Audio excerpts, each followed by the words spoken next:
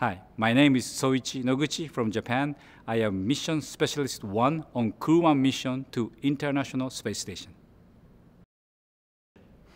Well, my mission will be help support the commander and the pilot on spacecraft Crew-Dragon. And of course, once I arrive on the space station, I'll be a board engineer and do lots of science and maintenance and spacewalks, robotics, all kinds of work.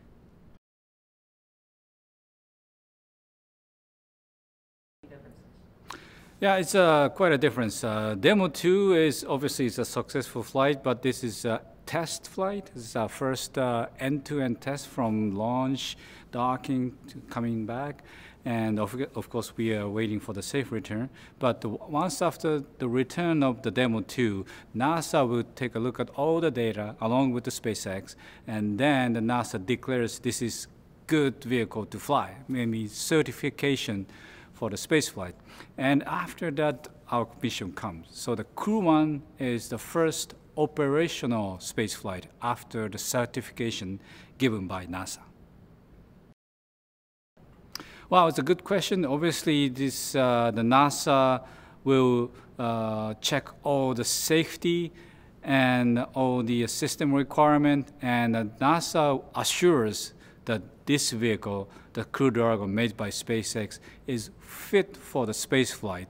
And that basically opened the door for any kind of space flight, including just a tourist flight or the commercial aimed flight, not just for the professional flight like us. So this is a big step on the commercial space flight. Well, I'm really fortunate enough to have a good crew member. Hopper is our commander. He's a really natural leader. He's really thoughtful and caring, and really fortunate to have a great commander like him. Ike, I would say he's the best rookie ever. I don't know any other rookie astronaut who is really capable and knowledgeable and fun guy as well. Shannon Walker, we spent long time together. We're in the same age, and I really respect her on her knowledge. She's really an ISS guru. And for me, it's more like a running mate, because we space specialists, mission specialists. I'm a mission specialist 1, and she's mission specialist 2.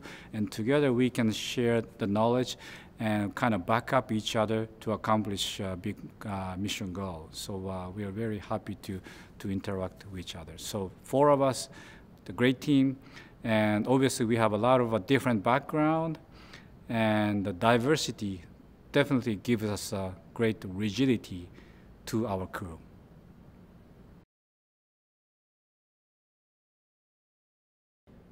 Right now, training is basically 2 parts. One is a lot of training as an ISS long expedition crew member, which involves science payloads, and also the maintenance task, and also some of the assembly tasks remain on the space station. The other half is, of course, the SpaceX. We are learning to fly the new vehicle.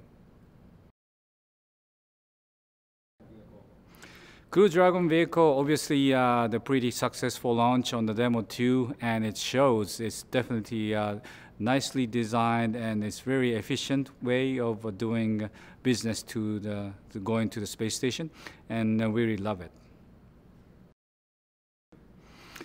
Yeah, I was fortunate enough to fly 2 different vehicles so far, a space shuttle and Russian Soyuz. And this new SpaceX is obviously launched like a capsule. This is more like a Soyuz. And the docking sequences is quite resembling to the space shuttle. And landing is totally new. We're going to be splashing down into the ocean just like Apollo. So it's a little bit of a different flavor. It's a combination of all the space vehicle which mankind developed so far. So it's very exciting. The shuttle training here in Houston and the Soyuz training in Star City, Russia, obviously is a totally different approach. I personally like the way that NASA trained me on the first flight, but the Russian side, they train me from the scratch. They start from the theoretical part to kind of build up to the operational skills. While space shuttle, you learn through the simulation and learn from the other crew member.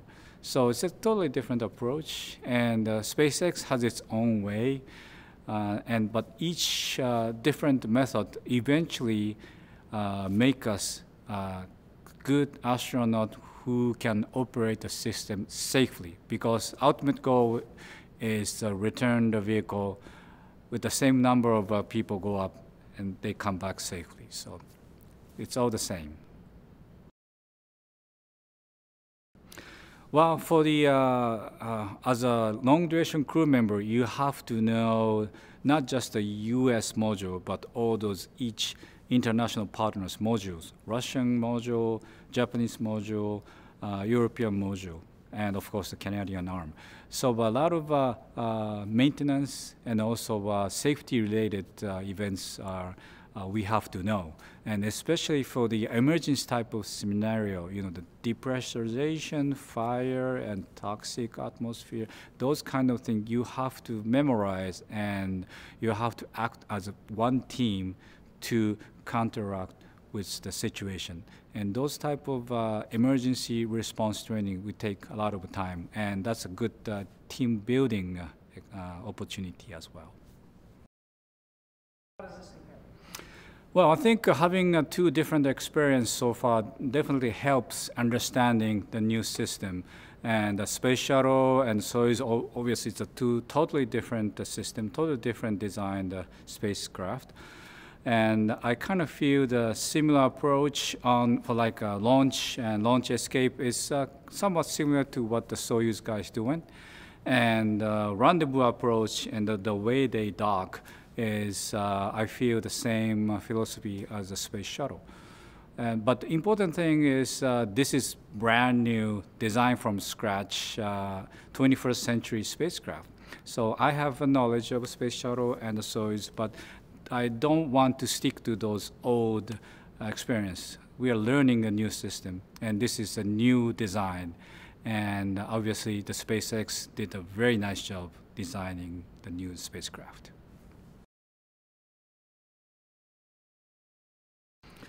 I think this SpaceX training, obviously this is new, so I would say it's more like a half development support and half training. So unlike space shuttle program or Soyuz, which have a long history of a safe flight, and I kind of learned from the previous crew member. But this one, you have to kind of build the training template by yourselves. And half of the time I spend in Houston, California, is more like helping them develop the procedure. So it's a kind of new experience, but eventually this SpaceX Crew Dragon become a standard, and we will learn from their system, from their operating side. So I think eventually this will become a new standard. Well, I wanted to be an astronaut for a long time. High school days, I watched the shuttle launch, the STS-1, and I thought this is the time that a lot of people starting to fly to space and just continue to pursue that career. I studied aerodynamics and aerospace engineering, and I started working as an engineer that makes all the space component and also the aerodynamics research.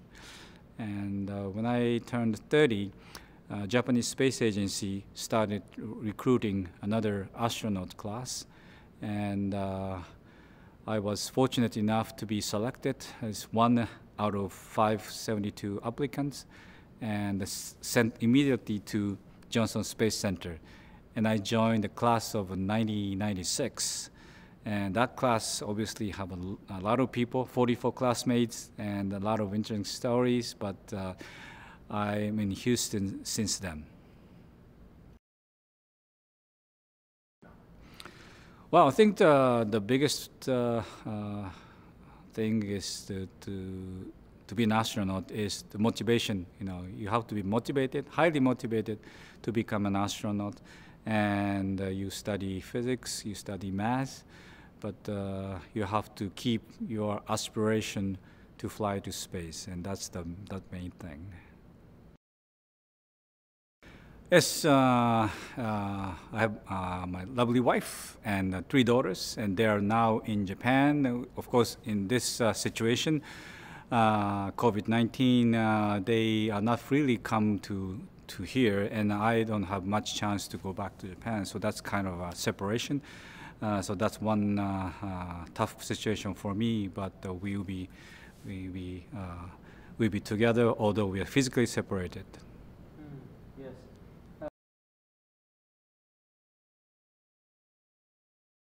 Yes, my kids are fortunate enough to attend my 2 previous launches. The first time on the space shuttle, they are elementary school, and they just enjoy traveling to Florida, aside from the rocket launch.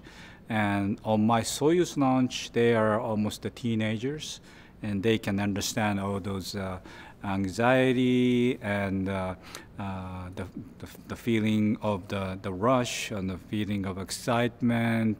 So it's second time is more memorable. Hopefully this time they're now grown up, but they're still very happy to come to see the dad launch. So it should be a nice family reunion.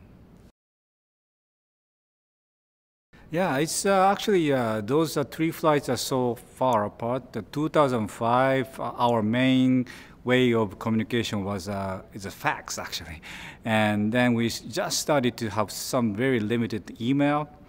On the second flight, however, we have internet on board. We can do the tweet, we can do the video conferencing, and now we have almost 24/7 email access plus video conferencing capability on their cell phone as well. So it's much closer in this digital age. So it should be a fun stay.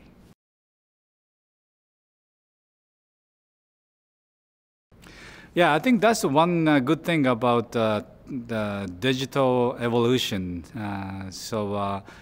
Obviously, as the technology evolves, it's much easier to communicate, and it's convenient for them as well. Before, I remember on my first flight, my family has to come to the Space Center to hear all those conversations. And second time, is because it's Russia, they're somewhat limited. Now, everything you can stream it on their cell phone. And emails pretty much stress-free.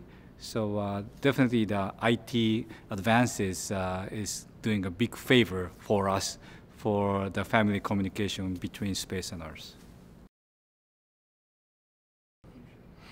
Well, from the changes from space shuttle to SpaceX is big. I told my daughters that the changes is almost feel like the very old telephone booth to the smartphone. So back in the days, we have to dial the phone, and that's what they only do. And now we have all those capability in a very sleek design, and that's what SpaceX feel like. So in the space shuttle, there's almost 3,000 switches on the cockpit, and each switch do one thing, like opening the valves, turn on the lights. And the SpaceX is only have 3 screens, touch screens, and you can do everything over there. So it's definitely a modern style, and it's a really efficient way of interacting with the system. So if you think about upgrading your old dial phone to the smartphone, you kind of feel the excitement of upgrading from space shuttle to SpaceX. Well, I would say challenging new task, challenging new missions. This really stir me up, and I was really fortunate enough to try the third mission. First one, the space shuttle. Second one, the Soyuz. This time it's SpaceX. So it's really, I feel really fortunate that I have given a chance to try third time to space travel. Yes, sir. I did 3 spacewalks back in 2005. Oh yeah, by all means, I'd be happy to open the hatch and go outside and have fun for 6 hours, and don't want to come back actually. Wow, spacewalk is fun, period. A lot of people ask me for the spacewalk, is it dangerous? Is there any risk? And yes, of course there's a risk involved. It's a high-risk environment and adrenaline rush type of activities. But we definitely enjoy it. Everything floats, but it's really slow. And the view is just magnificent. There's nothing between you and Earth and just open space. And we can definitely enjoy the view. And also all the tasks we train for many, many times on the ground, usually under the pool. So by the time you do the spacewalk, you know all the tasks by heart. So it's actually very enjoyable and it's very fun. And I'm really looking forward to go back and do the spacewalk. I would say for the space travel or the astronaut, cosmonaut in general, Alexei Leonov is my hero, and I was really, really fortunate to have a lot of interaction with him because of the Association of Space Explorers. That's a kind of a reunion of all the cosmonauts and astronauts around the world. And me being one of the youngest member from JAXA, and obviously the Alexei is the most prominent member. But we have a lot of interaction talking about those international friendship, international organization, and spacewalk. He did the spacewalk before I was born, but he gives me a lot of advice, and also he was eager enough to listen to my story of the latest space station days. So we have a lot of time in together, and I really appreciate that. This mission is all about international cooperation. My role in this flight is to accomplish safe return of the Crew-1. Throughout my time on board space station, I'll dedicate my time to the advancement of the science. Together, we will overcome all the obstacles. All for one, Crew-1 for all. Well, the important thing for us is, of course, to keep the dream alive. And for this commercial space program is obviously Launch America. This commercial program is by the Americans, for the Americans, of the Americans. So Americans really should be proud of this achievement. But for the rest of the 7.4 billion people, I will open the door for you.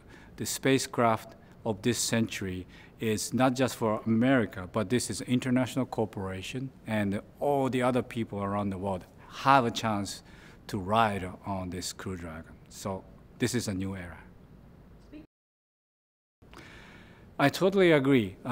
This Launch America is a great achievement for the American company, and of course NASA played a big role, but this achievement benefits the whole world because International Space Station itself is an international program, and there are a lot of companies are looking forward to be the second or third SpaceX, meaning any country around the world now have a chance at least to give it a try. They can have their own vehicle certified by NASA and then bring people to space station or beyond. So this definitely a new era, open up a new capability and possibility.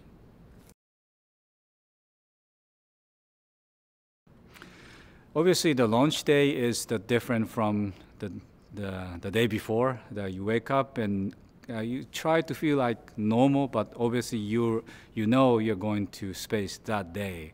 And all the sequence from medical checkup, suit up, walk out to the pad, and arriving at the pad and getting to into the capsule. Everything is different. Although we do lots of dress rehearsal type of training, the launch day is different, and I'm really looking forward to go back to that launch day.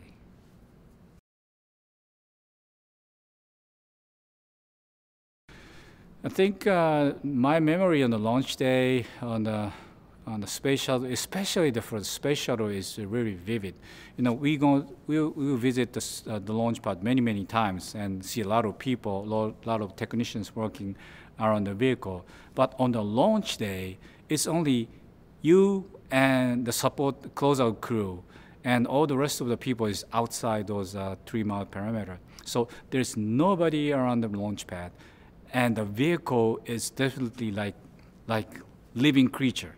All the pipes, all the pipelines are alive, and there's a fueling going on. So I really remember the morning of the launch day, arrive at the pad. Hey, this vehicle is alive and waiting to go up.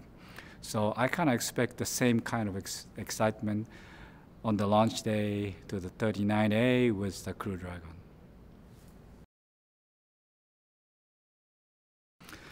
Well, many people say, especially the returning crew, they feel like they never missed a date on space station, meaning on the day one of the returning flight, they feel like they were on the station yesterday as well, meaning you quickly go back to the old habits of going back to the zero gravity life and start from there. So my second flight, first flight was on the shuttle, and then the second flight was Soyuz, so it's totally different launch experience. But by the time I opened the door, opened the hatch of the space station, I feel like I was living here for long times.